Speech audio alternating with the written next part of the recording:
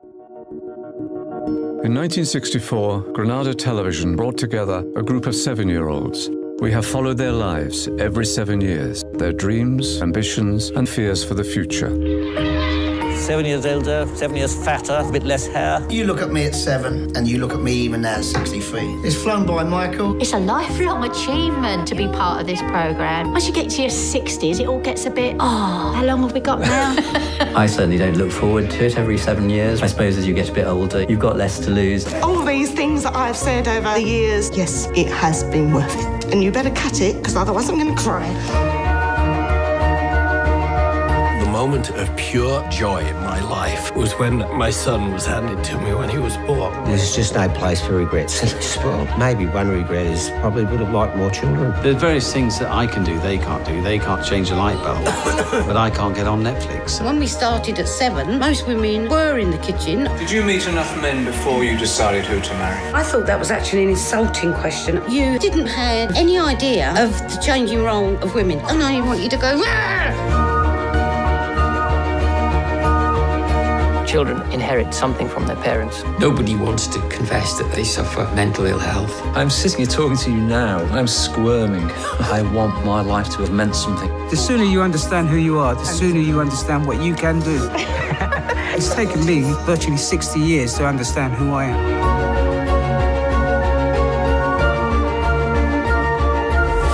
I'm still the same little kid, really. Probably all of us are. Cheers! But still plenty to do. It's not all over yet. Okay, I've got that now. You can there see he me is. now, yeah? Yeah, well done. How are you? Pleasure to talk to you.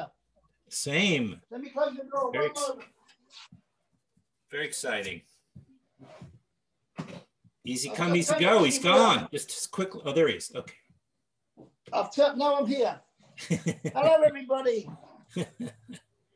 Such a nice. How nice this is to meet you. Vice versa. How is it in New York? Good? Yeah, not bad. We're having a snowstorm. I don't know if you could see out there. Probably not. It's too much light. We had one on Sunday, and I went for a walk. We had one on Sunday. It was like a picture postcard. And my granddaughter who lives with us, we went to the forest area, and she took a lovely photo. It was a beautiful setting. Beautiful. Do you get much snow? Yes, there was a lot of snow on Sunday and the weekend, and up north it was even worse. But down south here, it was quite terrific. Beautiful it was. It was like a Christmas day. I've always come in I guess most of the time I've come in the summer, in my various trips to the UK, and I've been all over. Okay. One of my favorite spots was the Lake District. I've never been to the Lake District. It's amazing. Embarrassed to say. No, I understand all this, but it's funny. It seems like being a London cabbie, I pass Buckingham Palace and the Tower of London 100 times a day. It's like a merry-go. I've never got off the merry-go-round to actually go in and see it myself. Understood. And it's madness. And, you know. Meanwhile, we should tell people you've been to New York. When I went to New York, I went to Battery Park. I went to Statue of Liberty.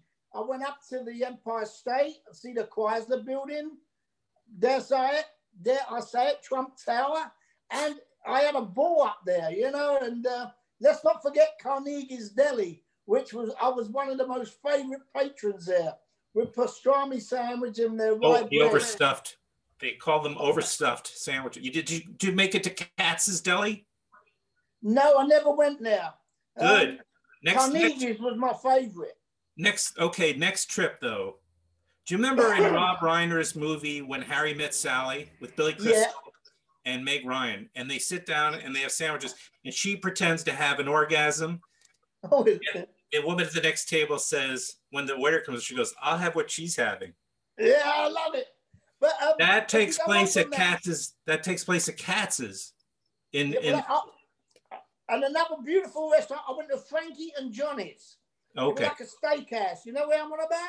I remember that one, yeah.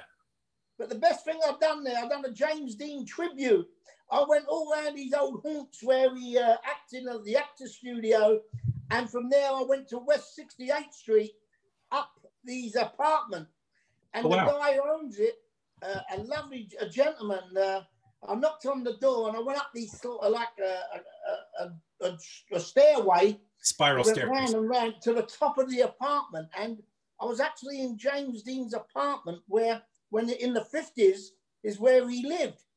And it was like a karma sort of come over me. And he said, come here, I'll show you something. And I went into the bathroom and there was this sink. It was still there after about 100 years. And I washed my hand in the sink where James Dean washed. But it got better. When I went back home 5 years later, he modernized the bathroom. And he sent the sink of James Dean's flat or like apartment to Indiana to be put into the James Dean Museum. Is that right? It is now, yeah. And the best thing, the James Dean family sent him back an original James Dean T-shirt. It had Quakers, Fairman Quaker, and this guy, he said, "You can try it on," and I tried it on, and I've got James Dean's T-shirt on, and I tell you. It was like, I don't know. It was like a vision, And who was the guy that was arranging all this? And whose apartment was it? It was, who was living there? I've got, is that Russell Morrison or Russell? Guy How did you meet him? How did you meet him? I just went up to I looked up I read all about James Dean. I'm an authority on James Dean. You're a fanatic. It sounds silly. Fanatic. And I looked it all up. And there it was, West 68th Street. I was number 19. I looked at the block. I found the block. I went in. Hello, I said, I'm Tony from London. He said, press the buzzer. I went up the stairs, and there it was. And it had the round porthole windows, exactly how the film portrays it, and all the pictures of the 50s, of James Dean's. It was, for me, it was fantastic. And there was one thing I'll never, ever forget, but it was fantastic. Loved it. Wow. Who would have thought that was your guy, huh? Yeah, but listen up. Were you like me, a rebel without a clue? Rebel without a cause. Do you know something? You might think I'm mad. I'm not mad, but I know you're not. I'm an obsessive. Once I get a sort of thing in my head, it becomes an obsession. John F. Kennedy is the same. I recite all his speeches, and I can recite in my head now his inauguration speech of 1961, January the 20th. And I can recite every word of it. Even now, if I recited it, I could go on and on. But it sounds so all silly. I know is ask not what your country can do for you, but rather what you can do for your country. Yeah, no. That's all I know. Great quotations are, it's not a thorn in the flesh, but a dagger in the heart. We stand today on the edge of a new frontier. I could go on. I'll do a little bit of acting, amazing. You obviously know, but well, yeah, and then I was born 2 months before he was assassinated, so I was a Kennedy baby. I'm very proud that I was born just 2 months before Lyndon Johnson took the White House. This story I'm going to tell you, you won't believe me, but it's true, and I will tell you, yeah, I do believe, and I've got my I believe you here. I drove along by Claridge's Hotel, and a hand goes up and hailing me down in my taxi cab. Who gets in was a guy and his wife. Take me to the Hilton or somewhere important. It was going through a big bash, a big do. I said, jump in. And he starts talking like that. And, I said, are you from Boston? He said, yes. I said, my hero was from there, Boston, Massachusetts. He said, I said, JFK. He said, well, I'm Sergeant Shriver's son. Oh, my gosh. On Maria's brother? On my mother's grave. So Maria's brother. Arnold's brother-in-law. Yeah. So I says to him, you're joking, because he had the square chin, the chiseled chin, And he spoke in a very Bostonian accent, that type of thing. Yeah. And my ear picked up on it. And there we were. And I recited some of the speech to him. he was very good, very gracious, very thankful. His wife shook my hand, and he says to me, because I wanted to go to Ioannsport one day, that would be a buzz for me. Yeah, if I went there. I understand. Just to get a feel. Sure, yeah. These are your heroes. And to put on a coat, and they sort of feel the characteristics. That's exactly how I felt doing that to him. And it was a fantastic moment, which I cherish. What was the name of the street that the Kennedys lived on in the Boston area? Do you remember? No, I don't know that. Okay, I believe it because I lived in Brookline for a couple of years. I lived in Boston back in the 1980s. Yeah. And I believe it was Beale Street. Of course, there's another Beale. There's another famous Beale Street that's the main drag in Memphis, but this is, I believe, in Brookline that the Kennedys may have lived there. We'll have to check that out, but because I remember living just around like a block away, and I heard that was the street, but my memory could be playing tricks on me. But I know it sounds silly. When I was a kid of 8 years old in '63, he got assassinated, and on the Monday morning going back into school, it was primary, like first grade, you would call it, and I was only 8 years old, and it's very vivid in my memory. But a month afterwards is when Michael Apted came to our classroom and chose the kids from the film, from my part of the woods, to represent the East End, because I'm an East End boy from Bethnal Green. And then the cameras came, and from there, they filmed us all at a party in a Adventure Playground, in the movie house, because it was Saturday morning pictures then. We call it pictures, you call it movies. But every Saturday morning, we had Saturday morning pictures where the kids used to go for a dime. I'm going to have American slogans here. Because I had a couple of what would you call it? Pennies. Pennies. No, but in London, or rather in England, you'd say for a couple of pence. Or couple of quid. Quid, of course. No, a quid is a pound, a buck. In your okay. case. Well, that's too much then. Right. So if I start giving you some slang, because we have Cockney rhyming slang. I know. Right? Yeah. So if I go... If I go a front... No, I won't say that one. But you can say anything. Don't worry about it. No, I won't. If I say a squid, it means a quid. I got you. Yep. And I've heard about Cockney slang, and I've heard people explain it. So I'm familiar, but I couldn't do it. But I'm familiar with it. Yeah. Well, like how you get nicknames and stuff like that. Yeah. I am a Cockney, so if I start at the top is your Barnet Fair, your boat race is your face, your mince pie is your eyes, your farmer's hose is your nose, your dicky dirt is your shirt, your round the houses are your trousers, your 4x2s are your shoes, and your tomfoolery is your jewelry. It can go on and on and on, but I mean... Yeah, it's fantastic. It's good. What a great idea. So you're an American file. You're I don't know what the proper term, like here we have Anglophile for you, like someone like me who loves the UK, but you have the exact opposite, where you... I'm a proud Cockney.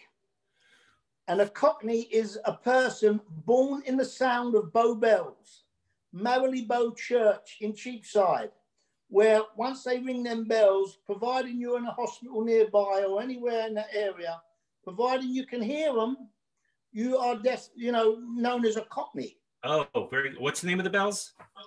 Bow Bells. Okay. Bow, B-O-W. Got you.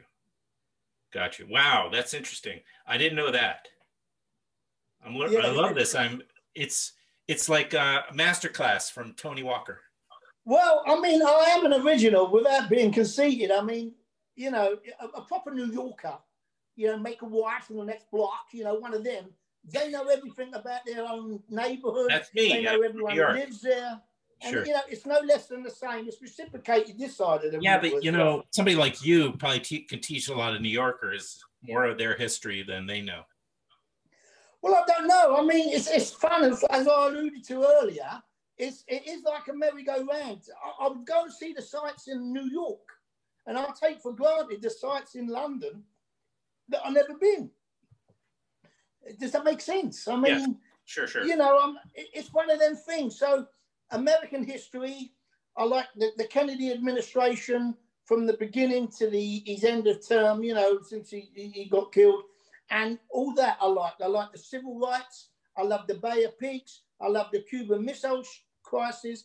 And all what he achieved, you know, with Martin Luther King, you know, for the civil rights movement at that particular time. For me, you know, to read back of that history, it's a fantastic read, you know. Do you feel like, Tony, do you feel like if Michael hadn't chosen you, or if that you had not been in the Up series project, that you would still have ended up with the same obsessions and the same curiosity? Would you have been the same person? Exactly. A carbon copy. You could get my character in a mold and put it down to one side, whether Michael was there or not, and mold it and come back to me now, it would have been the same mold as I would be then. The same. Because it's nature and nurture. You're sort of born with what you've got. I took after my mum and the characteristics, the environment where I brought up, all the boys and the girls, all the same. There was poverty. There was, you know, no work. My father was absent. He was in prison most of the time. He was like a flim-flam man, you know, playing free card trick. My mum was always in the pub, and I was left for my own devices. That don't mean that I don't love my mum and dad. I didn't mean it in that respect. I understand. I had a freedom that it was an education. By the time I was 4 or 5, I had a job working in a fruit shop, you know, trying to help her, you know, stack the shelves and things like that. I was no bigger than 3'6", and they used to pay me about 5p, which is a dime or a quarter, you know, whatever the same sort of monetary is. And it was a granding for me. And when the fun fair came in the local park, I was 9 or 10 or 7, and I used to go over there with about 4 of us. Everyone was the same. We just had adventure. But you couldn't do it now because of the politically correctness or the environment, you know. You labor laws, etc. Sure. Yeah. But health and safety. I guess, you know, the I don't know if it was arrived at just through arbitrary, you know, circumstances, but the 7 years was maybe enough in between each episode of the series might have been the right amount, because it was, if it was too close together, you would never really be able to extract, your life would have always been tied too closely to the series, the production. I understand, but you must understand the social change. When it first started, you had fashion, you had Mary Quant, you had Twiggy, the music, you had the Beatles, you had the Rolling Stones, politics, you had the Profumo scandal, you had Swinging London. Wilson. Yeah, and that was that. Now, 7 years on, we joined the common market. And then from there, you know, things happened. Then you had the Queen's Jubilee in 77. So it went on and on and on. Then families are brought in. And then once the families are brought in, and then you see the spouses and everyone, it becomes like, not a series, but, you know, it's, oh, you know, I wonder how they're getting on. And when you see how old the kids are in the next one, you think, oh, I remember that kid. Not me, I'm talking about the, you know, the subject's children. And you remember it. And you see the change in them. I mean, you know.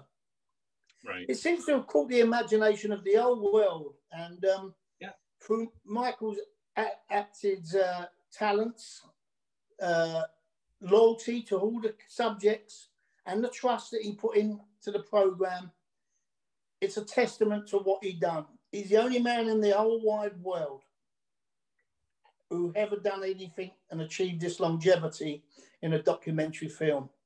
And he gave his whole life to it, even before feature films. I mean, if you look at Coal Miner's Daughter, he championed women's causes a lot. Coal Miner's Daughter with Sissy Spacek. You had Nell with Jodie Foster, Diane Fossey and Gorillas in the Mist with Sigourney Weaver. That's right. Champion women all the time. That's right. Then he went on from an elevator to The World Is Not Enough with Pierce Brosnan and James Bond. Then you had Narnia, the franchise of Narnia. He was director there. And he's been going in his first feature since 1970 on the Triple Echo with Glenda Jackson and Oliver Reed, which was his first one. Right. And from it's now 220, so that's 50 years in cinema, you know, history. And he was at the front with the beginning of it all. He was a troubleshooter. He was like the first one. I could honestly say I only wish he got more recognition than he did. Then he became. He became a director of the Hollywood Directors Guild, chairman. He achieved so much. For 3 years, he was on the chairmanship of the Hollywood Directors Guild. You know, it's a testament to Michael's talents, his trust, his loyalty to everyone. And there's not one person I would know about Michael who had anything bad to say about him. He was my inspiration to me, and I get very emotional now since he's passing 10 days ago or so. But well, that's why I feel particularly grateful to you to be open to meeting me, who you know, I'm a stranger. I know we talked on the phone the other night, but you know, to open up and to share your memories and your feelings about him. Thank you for that, because you know, I know how much. You must understand. I'm not a full-blown actor like Pierce Brosnan or Gene Hackman or Hugh Grant. All these people who he's worked for, Tommy Lee Jones. Ask any of them A-listers. Tell me about Michael Apted, Dustin Hoffman. They would only tell you what a gentleman the man was and what a talent he was and how appreciative he had more of you than you had of him being to you, reciprocate. I love the man, and a shining light went out in Hollywood last week, and it had to do with Michael's passing. God bless him. Well, we talked a little bit about what you know, the last installment was 63, and I knew that, you know, he's an older guy. I had heard some talk that maybe he wasn't well, but I didn't know how unwell. Because I met him toward the end of 2019. Well, I met him actually in 2000, I guess in 12, but then I saw him most recently in 2019, the fall, when 63 Up came to the States. And, you know, I sat with him. And by the way, I just got the photos because the publicist never sent. He took some photos of Michael and I, and at the time I was asking for them. He never sent them. And then when Michael died, I knew I was going to talk to you. I asked him again. I thought, let me see if he can find them. Maybe he didn't delete them. And sure enough, he sent me all these photos. There were a lot more than I remembered. I'll show them to you later. But I was hoping that he would make it to 70. You know, that was my hope, that he would. 70 seemed like the right number to go out in. You know. I agree with you. I was rooting for him to be able to make it, and you know, I mean, 70 Up will still have to get made, but by others. It does have a good ring to it, but all's not lost. You just don't know what happens to powers that be, and we've got a young lady, Claire Lewis, who has been there for nearly 40 years. You must understand, it's the same production team. They've been there now for nearly 40 years together. You've got the cameraman, George Jesse Turner, who has done groundbreaking documentaries. That's it. All right. You've got Nick Steer, the sound man. You've got Kim Horton, the editor. And you've got Claire Lewis, who's now what I would consider carrying the torch for the Up series to be concluded. Because it does have a good ring to it, 7 to 70. And a round figure of 10, you know, that probably would be the final one. But it's a testament to Michael. And I'd just like to add, on Thursday evening, they're going to rerun all the old series on the TV of 63 Up. Right. And they've found 3-week slots. So it's 1, 2, 3 on 3 weeks, 1 hour each night. Well, but, I hope that we do a big. I would think that that at some point soon that we're going to do something huge here in the United States, because I believe that there's an enormous amount of love and respect for Michael for what he accomplished with that series. They should show the entire series at Lincoln Center. Well, apparently it's on Blu-ray. That's what I've been told. And they should fly Tony Walker out and a few of the other cast members. I would listen. They should fly you out. I've been to the Lincoln Memorial a couple of times to talk about it. This is not the memorial. This is Lincoln Center, where the center for all the arts. I went there. I was on the stage there with Michael about 14 years or 7 years ago, promoting it there, and also I went to California with a lovely invitation from Simon McMurray, who does all the I know documentary in California, and Kilmurray. He's a good friend of mine. He's a good friend. Gentleman, an absolute gentleman. He ran POV for many years. He was like the hands-on. I mean, he was POV our series. That gentleman, he invited me out to California with my family to promote the show with Michael on stage on the Beverly Hilton Hotel, which was quite good. But I must tell you, the best story that I've got was last year, before the 23rd of March, before it all went down with this Corona-19. Michael was itching to get back to California, and he only had a little amount of time to get a flight to go back. Oh, right. And he had an award ceremony, which he could not attend. And where the Corona was just about to be, we're going to get the rules to sort of don't go or can we go, there was about a 3 or 4 day window where you can go. And in the 3 or 4 day window, there was this award. So Michael phoned up Claire Lewis, the producer, who said she can't make it. Michael said, get Tony to go and get it for me and let him. I'm getting emotional now. But I accepted the award on Michael's behalf, and I got very emotional. But I've still got his award now. It's in my bedroom, and I'm waiting for the right time to give it to one of his family members, where it should go, and well deserved. And for him to ask me inadvertently was one of my proudest days, because listen, at the end of the day, I'm just a London cabbie trying to climb my way up in the acting world, which, it's a very difficult thing.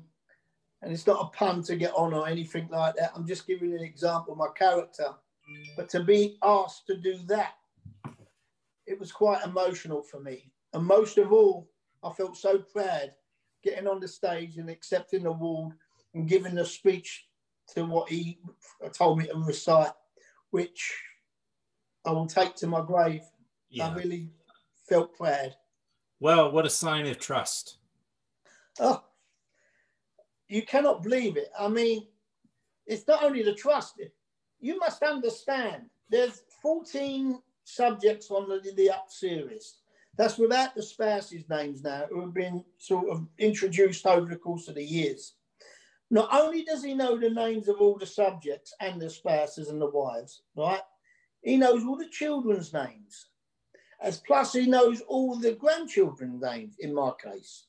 Now, for a man who would not care, no man would do that over a 50-year longevity of a documentary.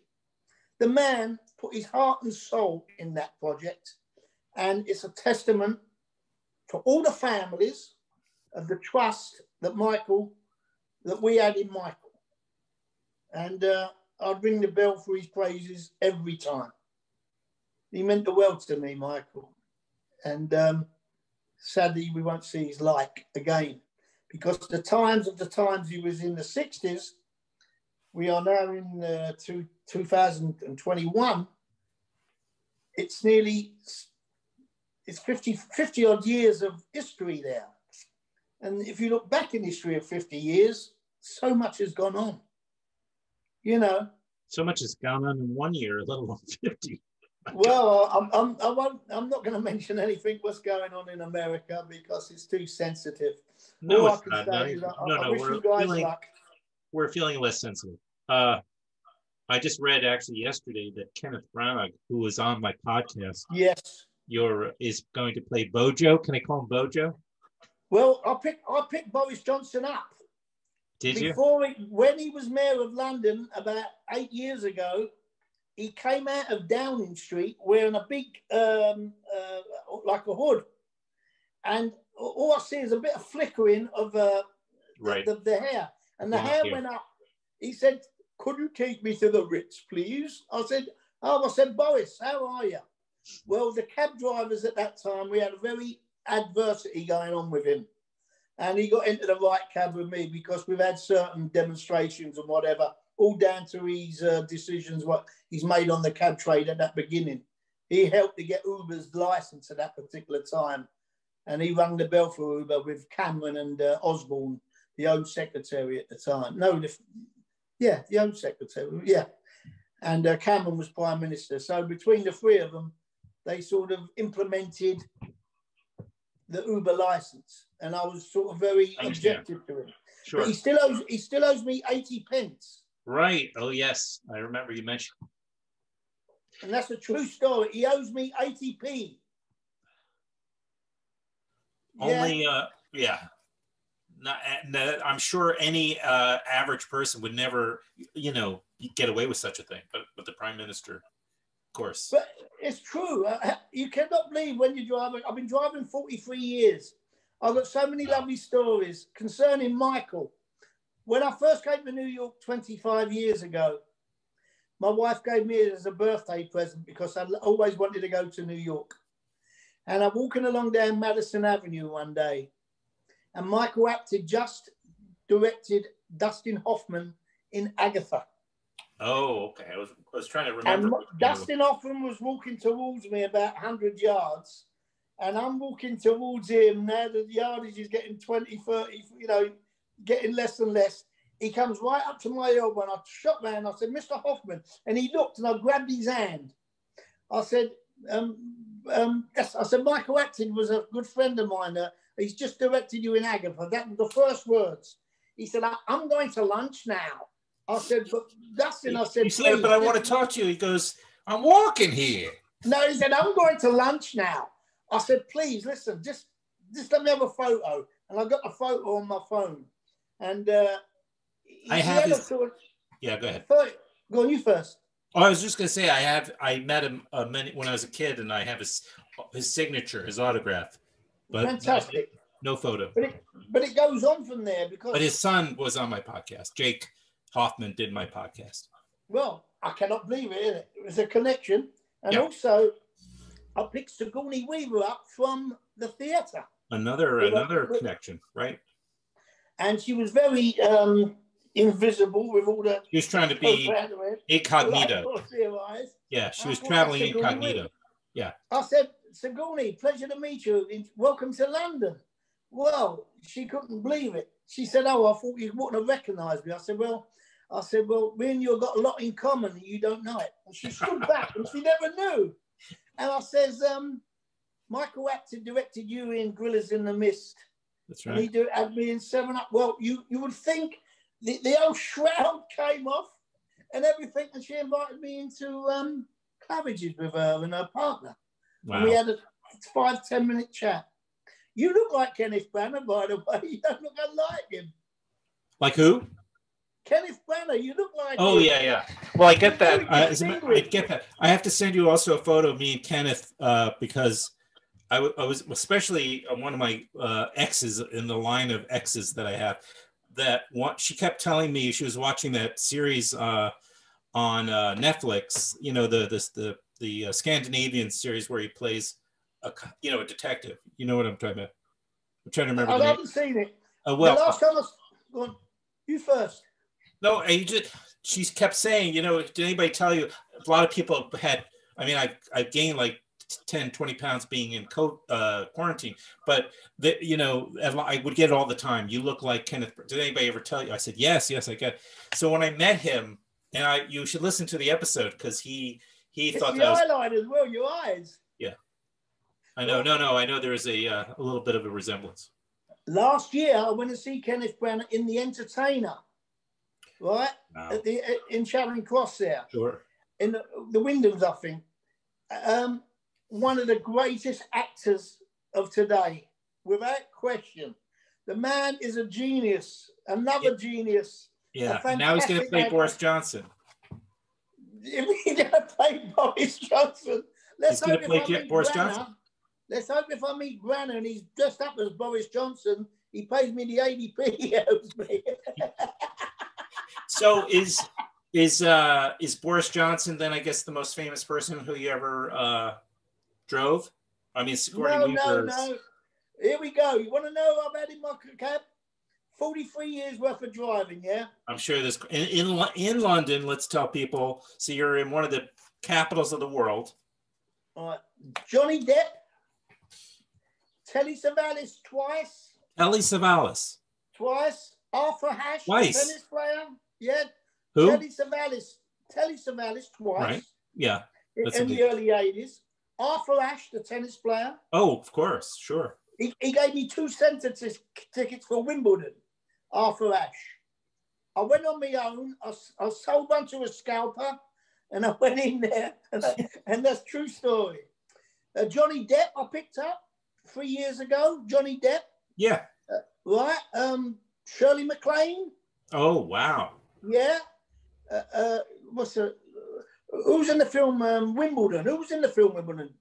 Johansson. Scarlett Johansson. Oh, Scarlett Johansson, sure. Right. You won't believe these. I've had Was that during Match, when she shot Match, or one of those Woody Allen movies? With Woody Allen. That's it. With Woody Allen directed. And I could go on, but let's not forget Buzz Aldrin, the spaceman. Wow. And I've got the story to prove it, to say when he was going to Winfield House, I think Obama was at the time, he was going from the Grosvenor House with his minder or protector to meet the president. And as I drove out the forecourt, I heard a word say, "Get his autograph." And I turned to Buzz Aldrin. I said, "Mr. Aldrin, can I have your autograph, please?" And the cab driver said, no, I don't want his autograph. I want your autograph. My wife loves you. And that's what she said. That's a true story. I believe it. Well, that's what I was going to say. I'm these stories, but these I are know. true. Well, I was going to say, I don't think I don't know if you're aware, just like what you mean to so many people who have been watching those, like myself. When I say people, I mean me, like, who have been watching Michael's films all these years. And that the first installment that came to the States was 28 Up. That was in Bleecker Street. That's right. The Bleecker Street Cinema, which isn't there anymore. Don't look for it. Yeah. But I went with my cousin. I remember then going there, just being blown away. I'm like, wow, what, never heard of this series. I must have read about it. And it was, there was so much great stuff coming from England. We would get in New York, it's just, that's how I, discovered Stephen Frears and Mike Lee. And, I'm just talking about contemporaries. England has some of the greatest filmmakers of all time, but just Ritchie. In terms of Guy Ritchie, more contemporary, even more contemporary. Alan Parker, of course. There's, you can go on and on. But at this particular time, these films were just starting to come in, like Stephen Frears' films, some of his early films, and we were starting to get, and My Beautiful Laundrette, and when Sammy Rosie Get Laid or whatever it was, I forget all these films that were coming in. And and then amongst that whole time, we got in this documentary, 28 Up. So I went to see it, and just was like blown away. So ever since then, I've seen every installment. For years, I just go to the films to see them in the theaters. But I think probably the last couple I saw. It has caught the imagination of the whole world, from New Zealand, Australia, Asia, all the way around to America, Canada, to all the countries. And I often go to students, to a college or to a school, and I get up and talk about the program and try to give them some inspiration to say, you know, not that I've done anything better than anyone else, far from it, but just to let them know that rather than go on the wrong road, always go to the education, love your mum and dad, try and get a job, be the right sort of good citizen, and try to inspire yourself to inspire others. And from there, just to give them a little bit of inspiration, that I do tell them, and they see me and they talk to me, and I've had many letters saying, Tony, you know, you was a kid and you really liked the opportunity that you had, and I tried to follow in your footsteps. There's a woman in Ireland, and there's a woman who I speak to, one of my fans. She's the fan, she wants me fan mail. I'm a cabbie, for God's sake, yeah? Well, you're also She named her son Tony after me. And he named his son Tony after me, and that's now her grandson. Can you believe that one? That's amazing. And it goes on from there. Right. And well, I like the attention. I don't doubt that, and I won't, you know, shy away from that. And you've been a great ambassador. That's what I love to be. I would love to carry the torch for the program, which I do. I am very passionate about the program. I'm in a very, very unique position, being only chosen from 14 people in the whole wide world to be part of the longevity of 50 odd years. It's now 56 years. Yeah. But they have done a 7-Up in Russia. They've done one in Australia. Michael always used to say he should have done one in South Africa or one in Northern Ireland, because, you know, with the situations, what was happening back then, it would have really caught the imagination of the world. But this is the first, and we're so many years now in front of any other documentation and document that we are the forefront. Yeah, I mean, you can catch. How many times can you catch lightning in a bottle? You know, I mean, we try to hear too, as you know, and it just didn't catch on. Well, Roger Ebert, God bless him, when he was being interviewed with Michael, well, he was interviewing Michael, I should say, he always says to Michael, the Up series was one of my 10 best films of all time. It's on here. Oh, is that what he says there? It says it right on. It says it right here. It says, yeah, well, one on my list of the 10 greatest films of all time, Roger Ebert. Right. So what can't speak can't lie. And Roger Ebert, you can't find me exactly. What's that? Oh, yeah. Yeah, that's when I had a little bit of hair. But doesn't even look like you, though. It looks like a young Rod Steiger or somebody. That doesn't look like you. You know, and I've just watched In the Heat of the Night with Rod Steiger, and I love that movie. What a film! Isn't that one of the best? You know who I've talked to? Do you know who I talked to? Lee Grant. Lee Grant. Now go back to Lee Grant. I mean, know her history. Did she not go from, was it the McCarthy period with the communism? That's right. In the yes. 60s? Yes, as a matter of fact, let me just show you this, Tony. Since it's right by my... And well, let me see. Lee Grant, I saw her in the Colombo recently. Oh, you lucky devil. Well, she did my show. She must be about 85 now. No. Lower? In her 90s.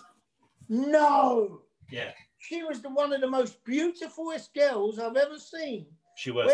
Shampoo. In the Heat of the Night, when she played the widow in there, the one who got killed. And don't forget, she was in Colombo. I see her in there. Oh, but sure. Then she also got... she was in Shampoo with Warren Beatty. Well, that's correct. But what a beautiful woman. What a beautiful woman. And she was beautiful when I sat across the table from her about 2 years ago, if that. I don't even think it was that long ago. And she walked into the room like a 25-year-old woman. I'm not kidding. I don't know how she did it. Lovely. She's in such good shape. Do you ever see her now? Well, I saw her one more time. They were showing, you know, she actually directed a bunch of documentaries too.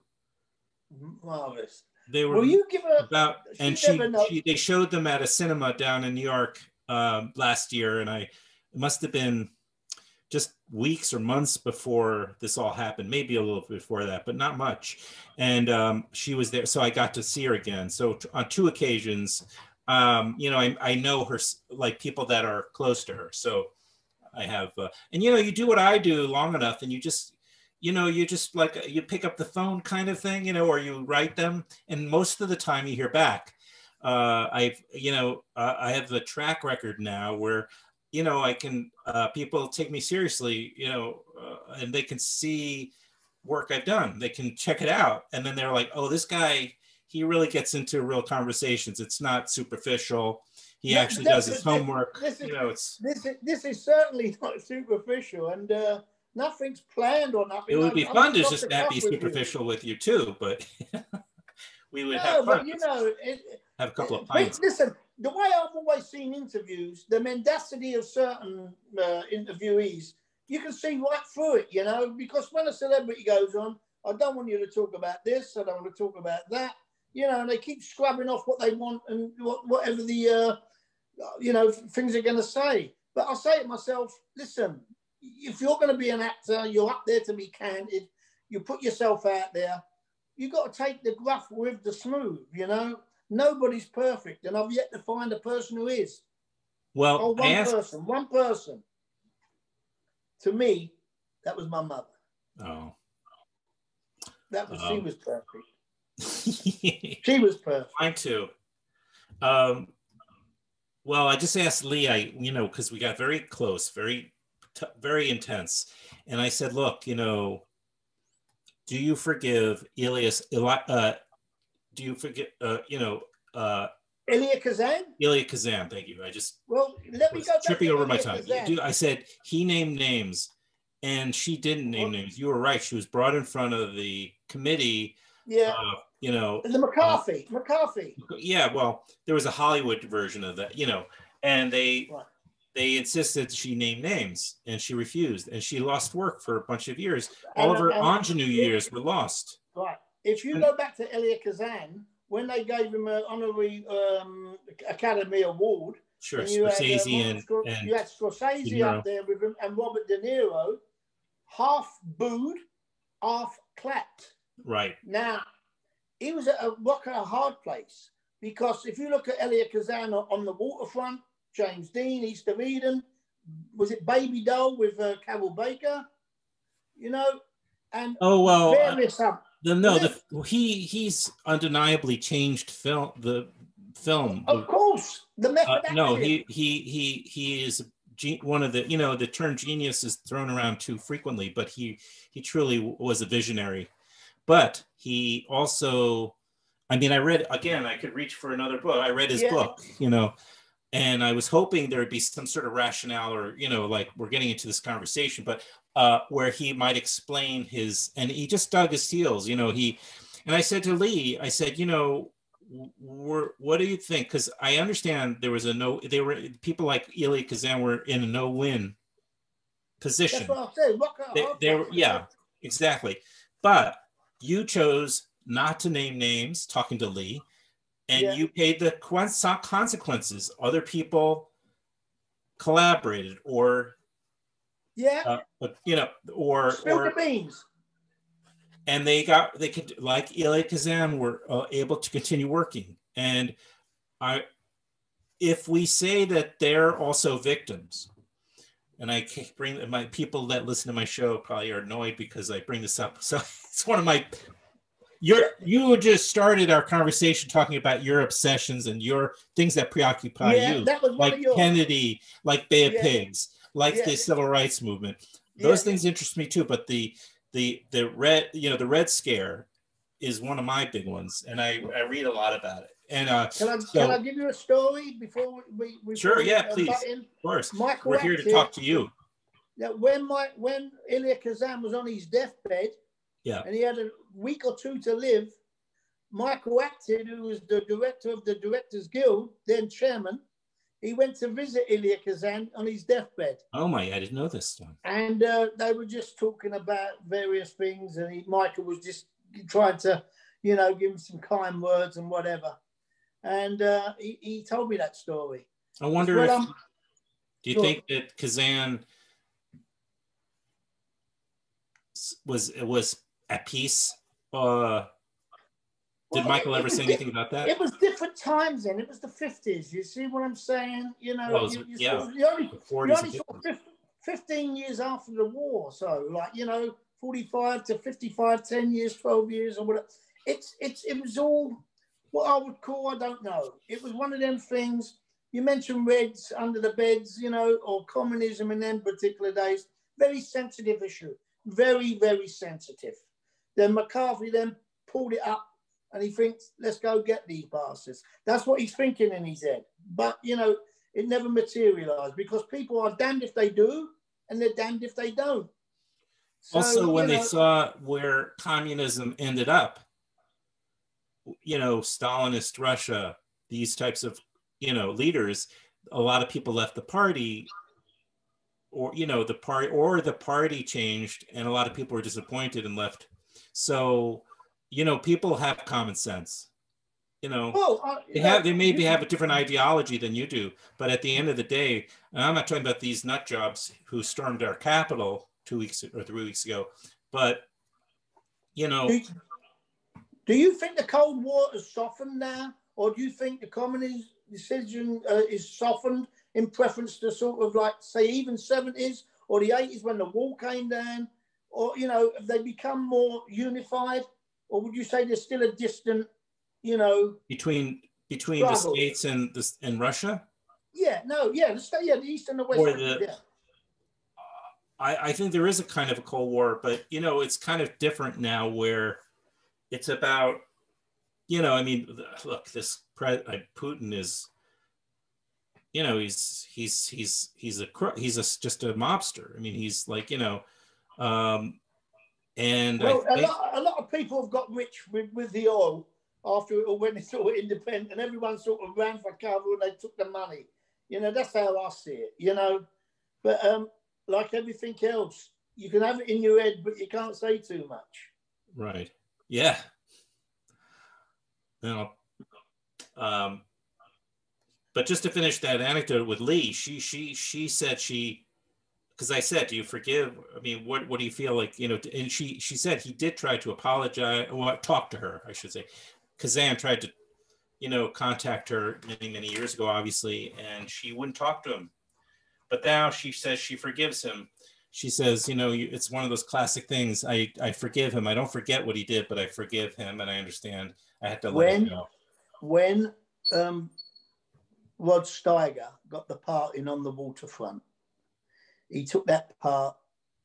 You know, Big Charlie, you should have looked at it. Of course, I remember very well because that scene, as you know, is iconic. When he left the set, he had to do it and improvise on his own in the backseat of that car. Did you know that, Rod Steiger? And years later, he found out about Elia Kazan's sympathies. What happened. Oh yeah, yes, of course, yeah. And he said if he would have known then, he wouldn't have accepted the part. That's what he said. That's right. And then he went back. He tried to hire. I think, if I'm not mistaken, he tried to work. He wanted to work with. I'm trying to remember the circumstances. I thought maybe they contacted Brando for another project and he refused at that point because. Well, that's it. But I mean. But I can't remember everything clearly at the moment. You know, one of my pet hates, and to please or offend, is when actors who are very, very successful and they get a platform, instead of accepting the award gracefully and walking off, they have to make a political statement. Yeah. Now, politics is a very emotive thing. Politics is a very sensitive thing.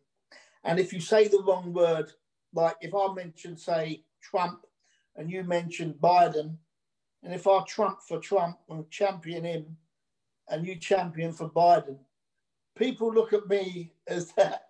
Not that I do. I'm just giving quotations. I know that. That was an arbitrary example. That was just an arbitrary example. They label you as a certain person, or, you know, you're woke, you're racist, you know. And it's completely ballyhoo because you're entitled to an opinion, whether you're red or blue, Democrat, Republican, you know. But I say to myself, you know, when you get up on that stand and you've got that talent to express yourself on screen and you win an Oscar and you go up there and thank you, Mum, thank you to the Academy and everyone else and me agent, just walk off the stage and say thank you. Because, you know, it's the greatest thing to do that. Thank you for the award. Thank you for the paycheck. Well, thank you for the mansion. Once you get that statuette, that's the keys ticket to to go anywhere you like in Hollywood. That's the keys to the castle. Yeah. Exactly. I mean, that's the pot of gold at the end of the rainbow, you know. That's right. I would be grateful than that. And I've always maintained that other than being a lamb and cabbie where my job is affected, I wouldn't really make many political views because people look different to you then rather than if you don't agree with their politics. Does that make sense? Mm-hmm. So if you're a Republican and I'm a Democrat, reverse it. And I said to you about this and that, and we could argue, and people are getting killed over arguments that really they haven't got the power. Does that make sense? I don't know. Yeah. Well, it's only an opinion. If anyone's looking at this, it's only my opinion. I'm sorry if I've offended you. I don't think so. I don't think you've offended anybody. Well, you know, this has been pretty great because I thought we were just going to probably spend a lot more time talking about the origins of how you, but anybody could kind of go, and for instance, people could go to Tony Walker, the Up Series.com, right? Correct. Which is your website, and they can read all about your career. Not only are you a subject of this 60-year, close to 60-year project called the Up Series, but you're a cabbie, but you're also an actor. I've done 2 films over the last 3 years.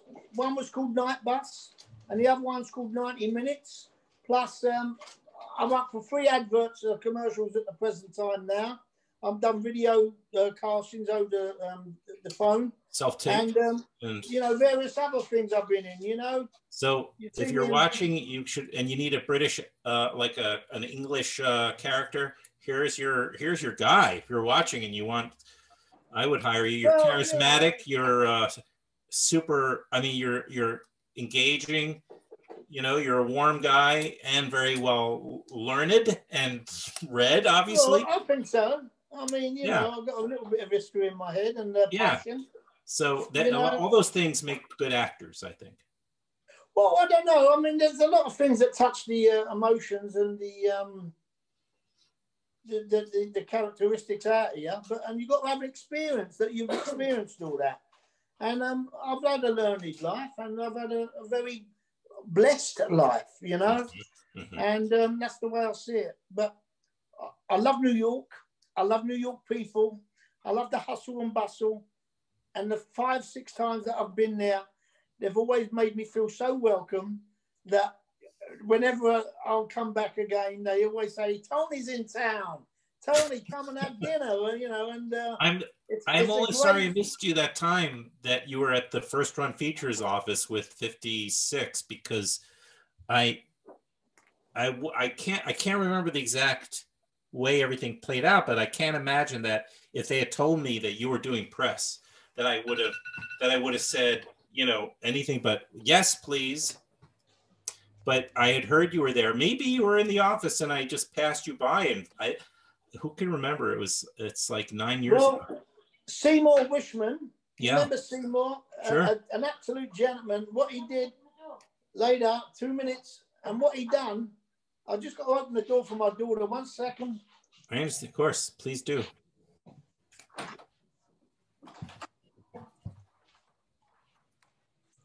I'm back. Right. And what he done, you know, I went into the office. He gave me cups of coffee. We had a lovely chat. He gave the secretary to take me to dinner. And he gave me various, see them videos you got there? He gave me about 6 of them, about 10 posters. You know, he couldn't have been more generous.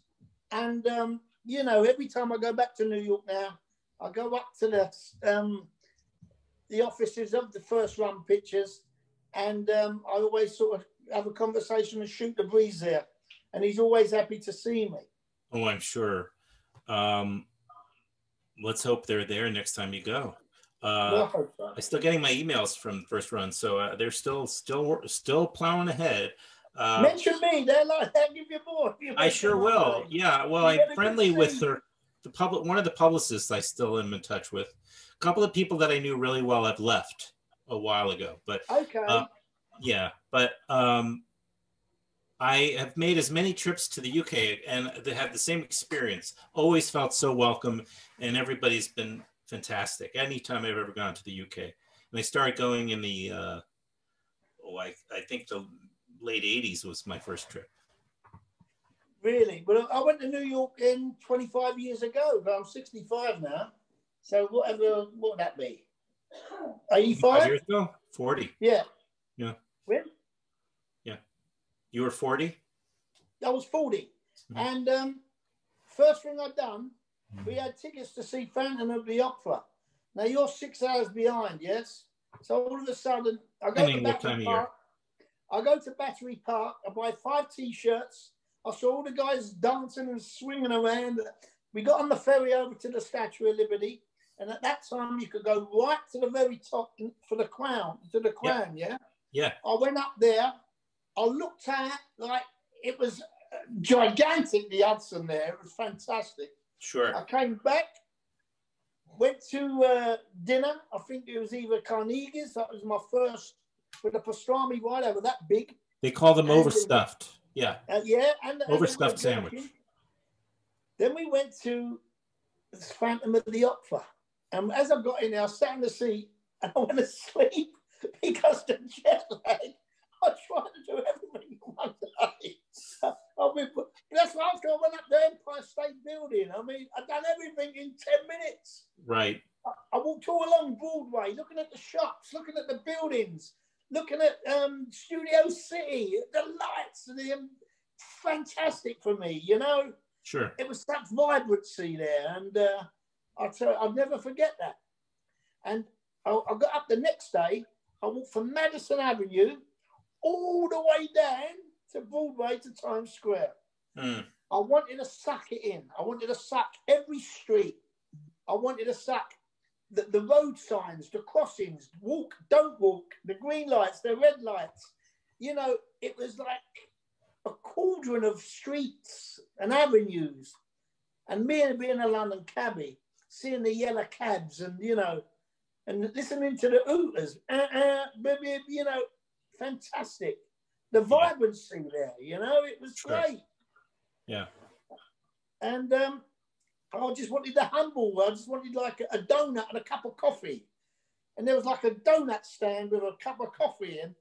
I know it sounds so silly, but I was sort of like on Broadway, watching the cabs go by and just taking it in, drinking a cup of coffee, thinking, I'm here. Yeah, I'm here, like, you know? Right. No, I can understand that. I even as a lifelong New Yorker, I don't lose sight of that how important New York is to so many people. I understand. The last time I came here, I went to the Dakota, and I went into the entrance where they wouldn't let me in, and I said a prayer outside for John Lennon and Yoko Ono and the family.